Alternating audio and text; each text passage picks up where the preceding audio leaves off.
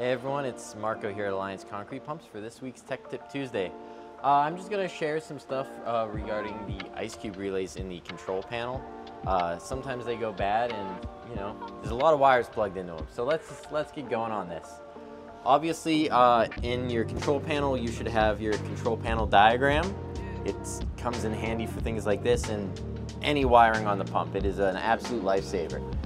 So for this, all we're going to do is we're just going to talk about K103. It applies to all of these ice cube relays, and these two up here are a little different, but same idea. Starting off, you can see we have 4 rows. 3 sets of those have 4 columns, and the one just below the relay is only 2. So what we have here is a trigger for the relay and a ground for the relay. In this case, K103 is for the emergency stop switches. So if the pump was on, e-stops were cleared, your pills was lit up, this little green LED back there would be lit up. Now if let's say K103 is not lighting up, what you can do is you can take a test light. I prefer, there's a little ground stud in here right beside your door.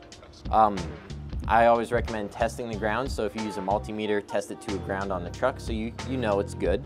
Once you know that, you can take a test light, and in this case, X13, we'd hook it up and we'd see 12 volts, 11.6 volts, whatever you'd get, and that would let us know this relay is getting power.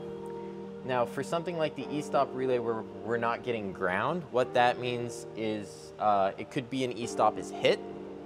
It could mean breaking the wire, something like that, even a loose connection in the e-stop box itself. So if you don't see that green light, the relay is not active. Obviously, you want to make sure that the relay should be active. If you're trying to diagnose a relay that's not turning on when it's not supposed to be on, you're going to be chasing your tail. Now, that's the trigger system for the relays. Like I said, these two are a little different. We have it, same thing just below the relays, but they're a little more spread apart. So we have a trigger and then a ground for that relay. As for the 3 other rows, the bottom row is kind of a common, so the input almost. We have the common rail, we have a normally closed, and then a normally open. So when that little green light is not lit, normally closed is active. When it's lit, normally open is active because now that circuit's closed.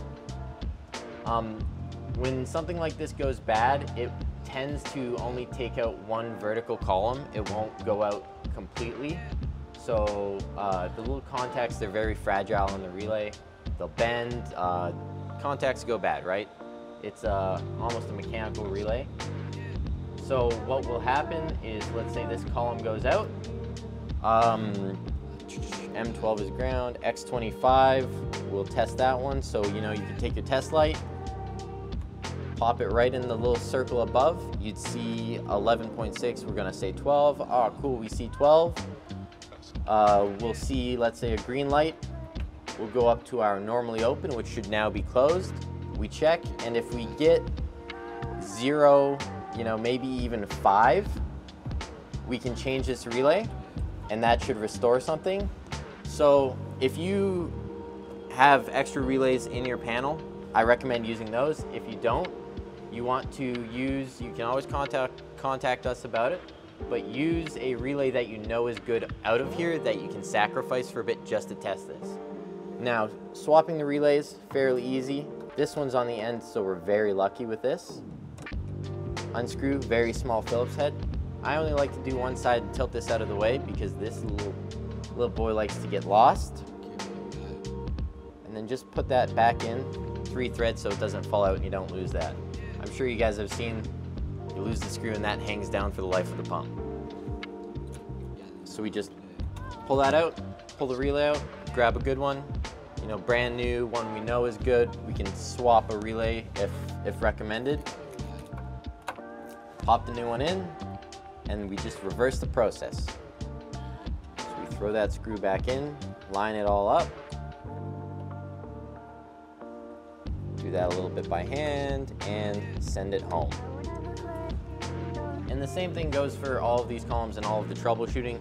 Some might not be power, some, it'll signal a ground.